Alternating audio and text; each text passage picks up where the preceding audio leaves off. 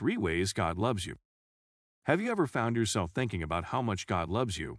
I would be honored if you would give me 2 minutes of your time so that I can briefly describe the top 3 qualities of God's love for you as stated in the Bible.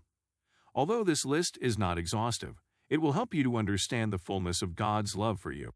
God's love for you is unwavering.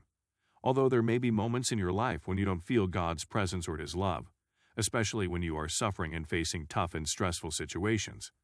Even when you are hurt and in pain, God still loves you. God's love for you is similar to the love you have for your children, but it's bigger, deeper, and much more powerful. God's love for you never changes. In Ephesians 2 verse 4 it states, God, being rich in mercy, because of the great love with which He loved us, even when we were dead in our trespasses, made us alive together with Christ. God's love is always there from Christ to eternity. God's love for you is pure. When a human being loves you, very often it's self-seeking. You probably know people that every time you see them or hear from them, they want something from you.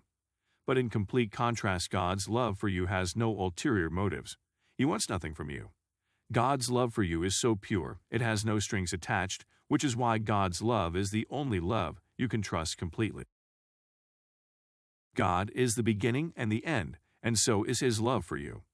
His love for you is eternal and designed to endure perpetually. The Bible said God knew you when you were in your mother's womb, and He loved you then.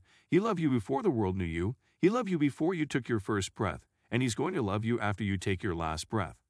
There is nothing you did to earn God's love, and as a believer, there is nothing you can do to end it.